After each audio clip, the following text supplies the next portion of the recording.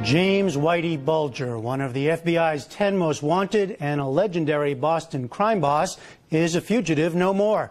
Margaret Warner has the story. He's been in hiding for 16 years, but James Whitey Bulger, wanted for 19 murders and countless crimes, was finally apprehended last night at this apartment complex in Santa Monica, California. Today in Boston, U.S. Attorney Carmen Ortiz celebrated the end of the long manhunt for the city's mythic gang leader. And this is a great day for Boston's law enforcement community. Over the years, tips placed Bulger around the country and the world. But earlier this week, the FBI renewed efforts to find him and his longtime girlfriend, Catherine Grieg. A public service announcement running in 14 cities where the couple was thought to have ties focused attention on Grieg. Have you seen this woman? The FBI is offering $100,000 for tips leading to Catherine Grieg's whereabouts. It worked. On Wednesday, a tip pointed to the Santa Monica apartment. Although there are those who have doubted our resolve at times over the years, it has never wavered.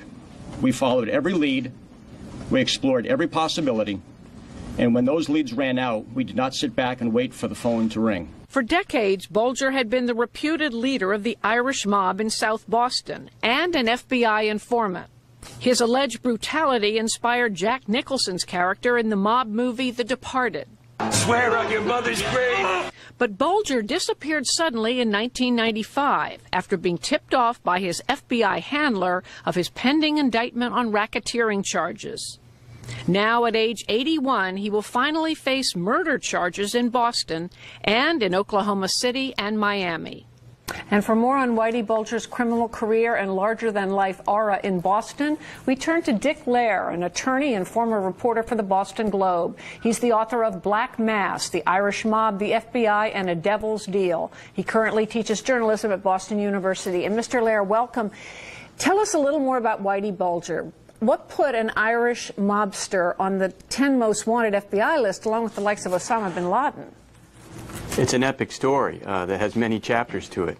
The first piece is that he was a crime boss of the Irish gang in Boston, overseeing the underworld for nearly 2 decades. But the big piece of it is that he is at the center of the FBI's worst informant scandal in its history. In the mid-1970s, when he agreed to provide information for the FBI, he quickly turned the tables and compromised a handful of agents in Boston, and they in effect became his private security team, keeping him posted on activities in law enforcement that was trying to catch him, tipping off the names of people who were trying to inform on him. Some of these people ended up dead. So it's a long and dark and dirty story. Now, how did he corrupt the Bureau? I mean, was it with money? Was it the value of his information? Because he was trying to help them roll up the Italian mafia in Boston, right, or New England? Yeah, and this really involves a history here. I mean, we're talking about the mid-1970s, when an agent by the name of John Conley, his handler all these years, he grew up in South Boston. There was a personal relationship involved here. That goes back to their boyhoods. Whitey Bulger was a little bit older than John Conley, and when John Conley was an agent in Boston, there was a premium in the Bureau of developing underworld informants, and John Conley turned to Whitey Bulger and said, you know, join us and we'll take out, it'll work for both of us. We can go after the LCN, the mafia in the north end of the city. But again, it quickly turned where Bulger compromised Conley and through Conley other agents so that they were in effect working for him. Now, what about he had a brother who was leader of the Massachusetts Senate, very powerful, but on the law-abiding side. How did they choose different paths? Well, yeah, I mean, you're referring to Bill Bulger, who for many years was the most powerful politician in Massachusetts as president of the state Senate. And this is one of those great Boston stories, a tale of two brothers. There's younger Bill, who went to Boston College and law school and became a politician, and then Whitey, that grew up in the same bedroom in a housing project in South Boston, who went in a different direction. To be honest, in Canada, they shared a lot of the same personality traits in terms of intimidation, but Bulger stayed inside. Bill Bulger stayed inside the lines at the State House and ran the show there in a different way than his brother did on the streets. Now, then he disappears. Whitey Bulger does in '95. What did that do to his reputation in Boston? his aura? Well, you know, again, going back to the first chapter of his reputation, for the longest time he was perceived as kind of a lovable gangster from South Boston, a Robin Hood who looked after his neighborhood, and it was a public image that was promoted by his handler, his corrupt handler at the FBI, John Conley, who maintained many relationships with reporters. By the time he takes off in 1995, all this is washed away. The horrible truth has been tumbling out for, you know, in court hearings and in other cases and in journalism in the city. And so by this time, you know, the mythology was gone, and it just added to the cynicism in the city that yet again he was tipped off. He got ahead of everybody, and for 16 years he's been on the run. So what does his capture mean for both the FBI and for Boston? Well, let's start with the FBI. Ever since he ran in January of 1995, there's been a huge cloud over the Boston office of the FBI on top of the corruption that had spilled out. So for the FBI, it was really important that they be part of his capture yesterday and today, you know, and hopefully to move forward and to get past all the talk that's been the water cooler talk of this city and beyond in law enforcement circles. Where's Whitey? Does the FBI really want to get him, or are they still trying to protect him? The FBI can now begin, hopefully, to move past that. As far as Boston, there's just a huge collective sigh of relief. I mean, anybody in the city, and particularly in his neighborhood, who had a family member who was killed by him, who was intimidated by him, shaken down, you know, finally this guy who was at the center of it all, you know, is going to be coming back to Boston and go to court. It's long overdue, but here it is. Dick Lair from Boston, thank you so much. You're welcome. And finally tonight, murder, drug deals, gangsters, and a decades-long crime spree. It's all on display at the trial of a reputed Boston mob boss. Judy Woodruff has our update in a conversation she recorded yesterday. The trial is on break for the holiday, but for several weeks, prosecutors have been making their case against James Whitey Bulger. Testimony at times has portrayed him as a cold-blooded killer turned FBI informant, as well as a drug lord feared on the streets of South Boston in the 70s and the 80s. Convicted murderers, drug dealers, bookies, and former FBI authorities have all been called to the stand. So have sons, daughters, siblings, and girlfriends of those allegedly murdered by Bulger and the mob. Kevin Cullen, a reporter and columnist for the Boston Globe, has been there for all of it. He's the co-author of a book about Bulger. Kevin Cullen, thank you for being with us. Again, tell us about the most powerful testimony you've been listening to. Well, Judy, I think it's interesting because obviously a lot of the people that had testified against Whitey Bulger are from the wrong side of the tracks. They're criminals themselves. There was a corrupt FBI agent named John Morris who just spent a few days on the stand. And these are nefarious people, and particularly the hitman John Martirano, who was up there for several days. I described in one of my columns that after the first 2 days of his testimony, we were hit by punishing rains. He is such a venal and vile man who's admitted to murdering 20 people that it was almost as if there was a higher power that needed to wash us of our having to listen to this guy. But I think the most powerful testimony over the last 2 weeks have come from ordinary people.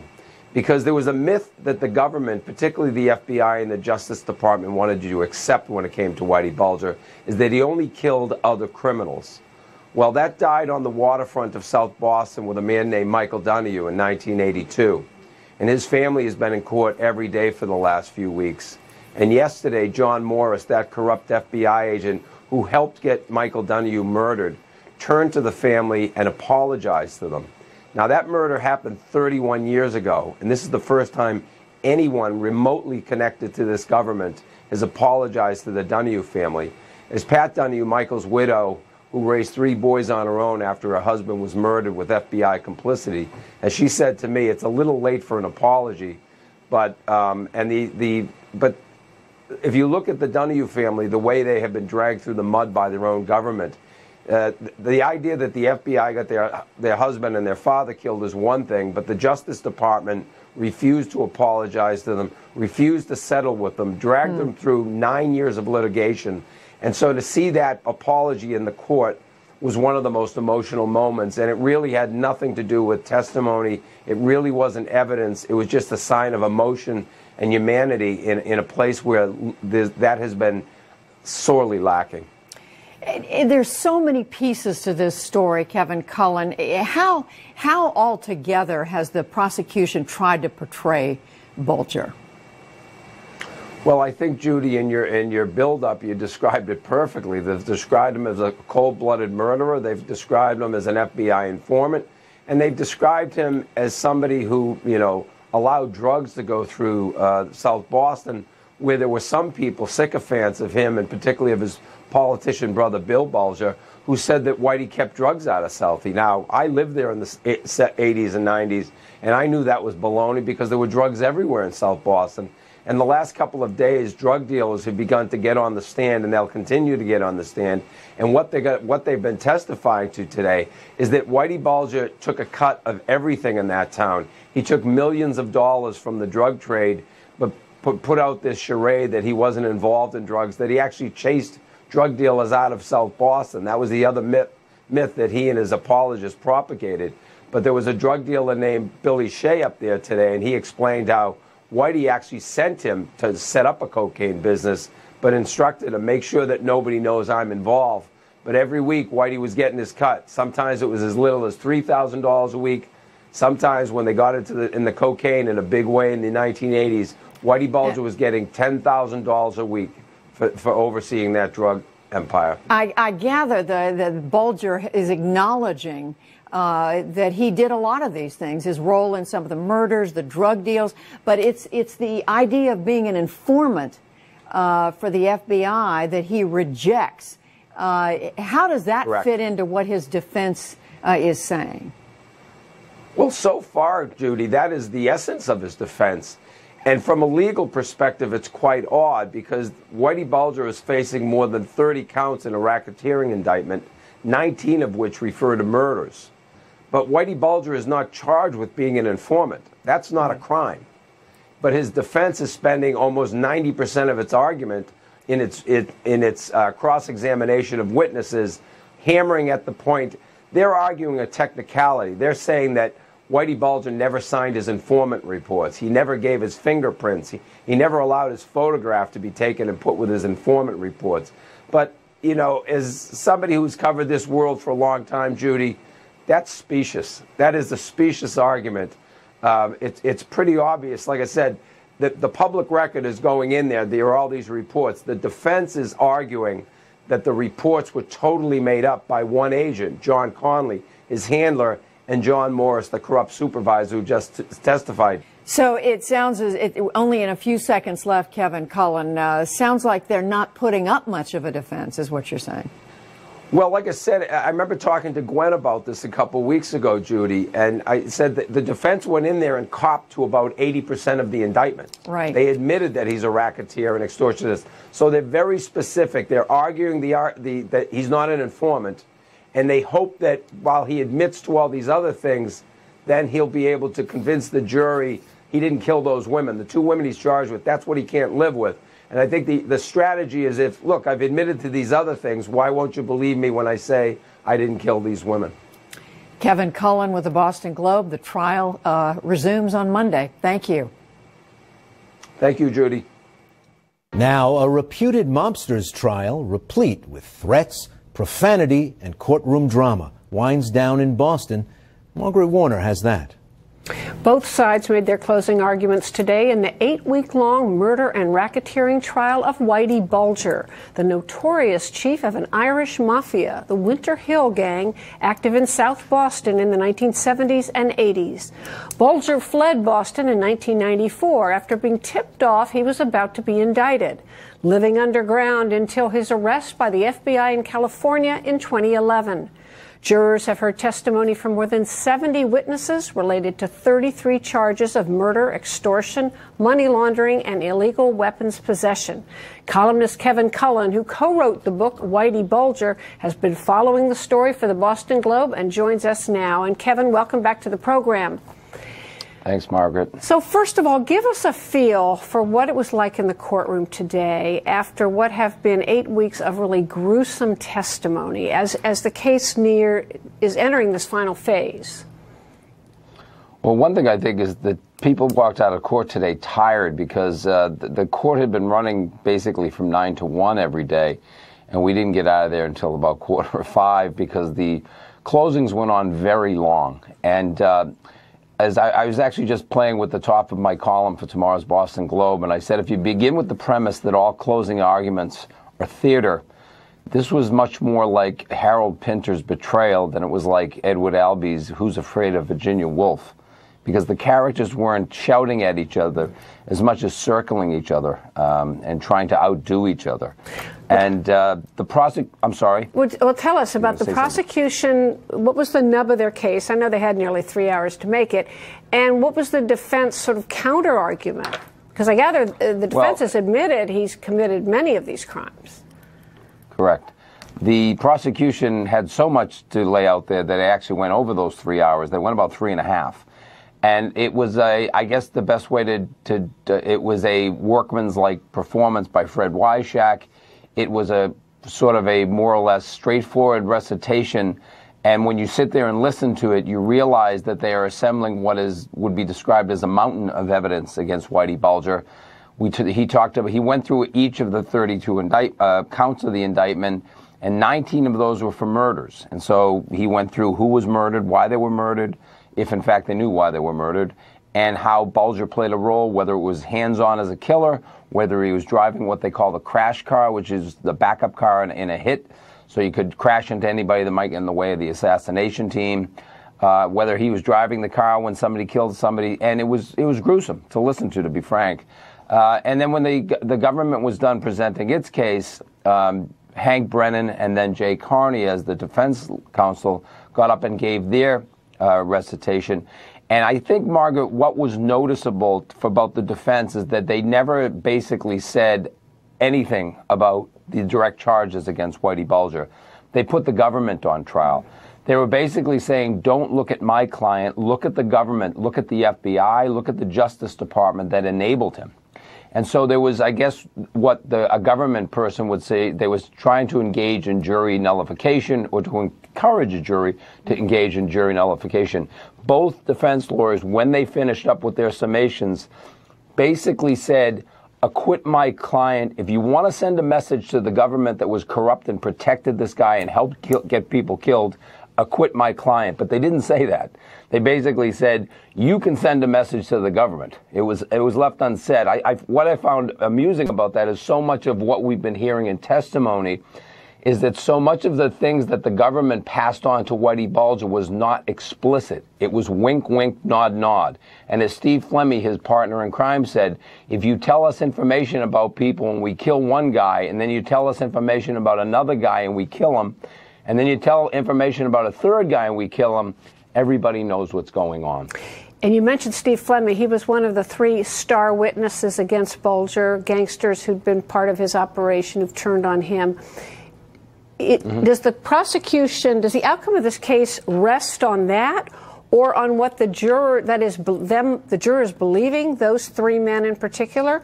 Or does it rest more on whether they think the FBI, which was in this sort of corrupt relationship with Bulger, is to be believed at all? Well, I think that unless we get inside the head of the jurors, we can't answer that question accurately. But clearly, the prosecution admitting the government was wrong in these cases, and the FBI agent, specifically John Conley, who was a handler of Whitey Bulger, that he's serving time now for actually helping Bulger kill somebody. And they're saying, look, the guys that surrounded themselves around Bulgers were bad people. They were sadistic people. They were killers. They were thugs. And in Steve Flemmi's case, they were quite depraved. Now, the defense is saying you can't believe any of these guys because they're such bums. They're such sociopaths. They're such evil people. And then the government gets back up there in rebuttal and says, wait a minute. It's not about the witnesses. It's about who were the witnesses friends with? Who was their boss? Who did they associate with? And that's the man sitting at the table yet. So, yes, it does come down to whether you believe. I don't even think it's believe the witnesses. The question is, do you believe that the witnesses really were in cahoots with Whitey Bulger. And I have to be honest, sitting where I sat, the evidence was pretty overwhelming. Well, Kevin Cullen of the Boston Globe, thank you, and I'm sure we'll be back to you as this case goes to the jury. Thanks. Thanks. Now the verdict in the trial of mob boss James Whitey Bulger. A jury in federal court found him guilty on more than 30 counts today, including murder, racketeering, and extortion, as the head of the notorious Winter Hill Gang. Bulger, now 83 years old, was convicted of 11 of 19 murders that prosecutors said he committed or helped orchestrate in Boston during the 1970s and 80s. He spent 16 years on the run, becoming one of the FBI's most wanted before he was finally captured in June 2011. During his days in Boston, Bulger also was an FBI informant. And dark history with the gangster became a big focus of the trial. U.S. Attorney Carmen Ortiz acknowledged that as she praised the verdict. This day of reckoning for Bulger has been a long time in coming. Too long. In fact, due to his decades-long of corruption and corrupting law enforcement officials in this city. And it was a corruption that not only allowed him to operate a violent organization in this town, but it also allowed him to slip away when honest law enforcement was closing in. I hope that the victims, the families, and many others who suffered tremendously and in some cases were actually destroyed by James Bulger's criminal actions will take some solace in the fact that he will spend the rest of his life in prison. Bulger's defense attorney, Jay Carney, said his client would appeal, but he noted that Bulger was not convicted of other murder charges made by the prosecution. Jim Bulger was very pleased at how the trial went, and even pleased by the outcome. I don't think he expected that 9 times the jury would come back and say not guilty or not proven. It was important to him that the government corruption be exposed, and important to him that people see firsthand the deals that the government was able to make with certain people. To walk us through the verdict, we are joined once again by Kevin Cullen. He's a columnist with the Boston Globe. Welcome back to the NewsHour. Kevin, first of all, tell us about the scene in the newsroom when the jury reported the verdict. Well, it was pretty obvious that the families, one thing I saw facing them, I could see over Whitey's shoulder. I was in the, I actually was purposely in the other courtroom where the camera was on Whitey, and I could see the families in back of him. And the Donahue family was obviously thrilled. The Davis family was crushed. The Leonard family was crushed because those murders, in the Davis case, that was one of the women. He was charged with 19 murders, Judy. The only 2 he really objected to were the women, because that flew in the face of his phony narrative as this gangster with scruples. And he was convicted of the murder of Deborah Hussey, who was the stepdaughter of his partner in crime, Steve Flemmi. And the jury came back with a no finding in the killing of Deborah Davis. Now, I heard his lawyer just describe that he was pleased with the findings. I would say that that is putting the best face on a very bad day for Whitey Bulger, because the jury convicted him of 11 of 19 murders. It was pretty obvious to us in press row that the jury did a very meticulous job, and in any murder or any criminal act that he was charged with, there was not corroborative evidence. They did not convict.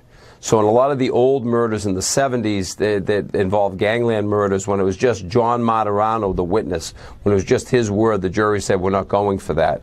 Anytime there was anything that supported, there was a corroborating witness or corroborating event, the jury convicted. He was convicted of almost all charges. So, like I said, the defense can spin it as much as they want. Whitey Bulger's going to die in prison. And the idea that he did not kill women, well, I'm sorry, the jury said otherwise. What was his reaction when the verdicts were read? No emotion whatsoever. I looked at his face. That's where my eyes were, right on his face, and he showed no emotion whatsoever. He played it like a poker player. Explain a little bit more about the difference between the the murder counts that he was going to, of course, there were racketeering, extortion charges as well, but what were the principal differences between the counts he was found guilty on and the ones he was not? Well, it comes to corroborating evidence. As I said, I went through the charges that they found not proven. I only heard one not guilty, and the not guilty was on an extortion of a bookmaker named Kevin Hayes. And that was the only one I heard. Everything else I heard was not proven. That's a distinction. And then obviously in the Deborah Davis killing, it was no finding. That means the jurors were split. That some thought there wasn't enough evidence, some thought there was. But if you go down there and parse it, Judy, what you will see is that whenever it was just the word of John Martirano, not supported by either Kevin Weeks, a very key witness, or Steve Flemmi himself, that the jury did not find him guilty of those counts. And you were saying the families of the woman whose murder he was found not guilty of, they were upset. Well, he was upset. I mean, Steve Davis and I actually had lunch together waiting for the verdict. And, you know, we talked about it. Steve Davis actually thinks that Steve Flemmi killed his sister. So in some respects, he didn't agree with the way the government presented it per se. But as Steve said to me, he has no doubt that Whitey Bulger and Steve Flemmi conspired to kill his sister. He has no doubt in his mind. So, I mean, he was upset. He was upset by the verdict. As he said to me, at least it wasn't a not guilty. At least it wasn't a not proven. They said it was no finding. That means the jurors were split on this, that some obviously believed that Bulger was present and involved in the murder, and some felt that the evidence was just too weak. It really did come down to Steve Flemmi's word, not necessarily against Whitey because he didn't take the stand, but it was Steve Flemmi's word, and the jury had sat there for 3 or 4 days listening to how much of a degenerate Steve Flemmi is. You have to understand, Judy, the bulk of the government case were from people, they were all admitted killers, drug dealers, and thugs. And so the jury had to parse that and go through it. From where I sit, I think they did a heck of a job. They did a really, really good job. How much damage was done to the FBI by this trial, by what Bulger's connection to the FBI? Well, this is actually, the damage to the FBI is going on for 20-odd years now. I mean, I was part of the Boston Globe Spotlight team that exposed Bulger as an informant in 1988. The damage began then. 9 years later, Judge Mark Wolf, one of the few heroes in this sordid tale, was able to force the FBI to admit that Bulger was their informant. And then since that time, there has been a series of civil cases and other criminal cases. John Conley, his FBI handler, is now doing 40 years for murder in Florida. This was the end. This was the denouement. This was the end of it all, Whitey going to trial. So we've actually known this. So the damage to the FBI was done. And that's one of the conflicts we saw, that the victims' families did not like the way the government presented this case because they believed the government was minimizing FBI and Justice Department corruption. And that was a tactic used. The FBI did not want to play. That was Bulger's defense. It was like, look, don't pay attention to me. Pay attention to these corrupt FBI agents. As the jury saw through it, Judy, you know, the FBI clearly enabled and protected and actually helped Whitey Bulger kill people. But at the end of the day, it wasn't the FBI that shot people in the head, buried them in shallow graves, and removed their teeth for identification purposes. It was Whitey Bulger. Well, remarkable story. Kevin Cullen with the Boston Globe. Thank you. Thank you, Judy. The notorious Boston crime boss, James Whitey Bulger, is dead 1 day after being transferred to a federal prison in West Virginia. His death is being investigated as a homicide. Several news organizations, including the Boston Globe, reported he was murdered in prison today by inmates associated with the mob. Bulger, who for years was one of America's most wanted criminals, ran gambling and drug rackets across Boston for decades. He was an FBI informant as well. Bulger was on the run for 16 years before he was eventually caught and convicted in 2013 of participating in 11 murders in the 1970s and 80s. Emily Rooney of public station WGBH in Boston has long covered Bulger and his crimes, and she joins me now. Emily Rooney, thank you for talking with us. What is known about how he died? Well, he was only in the new prison. He had come up from Florida to West Virginia less than 24 hours. He was still in his wheelchair. I have heard some reports that he was surrounded by a mob of people who viciously beat him. I can't corroborate that, but that's what I've heard. Which says something about that federal prison. He had a... It may say more than that, too. It may say that they had transferred him there for a different reason, and there was somebody there waiting for him. We really don't know. You know, a lot of questions. He started on this criminal path from a very early age. Tell us about his career. He was a criminal at age 13. You know, he was robbing convenience stores. He dropped out of school at the age of 14. He ran a criminal enterprise for decades and decades. You know, he had this charm and this sort of appeal that he lured people into his net, including women. He often had 2 or 3 women going at a time. He took that one on the road with him, but he tried to take the other one with him first, and she gave up and came home, and then he took Catherine Gregg on the road with him. He was an FBI informant. Over what period of his life, and how did that develop? Well, in 1975, he became an informant. What had happened was the DEA, the Federal Bureau of Investigations, wanted to bring down La Cosa Nostra, the Italian mafia. In order to do so, they enlisted the help of the Winter Hill Gang, which was run by Whitey Bulger and all of his associates. They figured they'll turn a blind eye to rackets and numbers and some of the, you know, busting, you know, machines and that kind of stuff. But they also turned a blind eye to 19 murders.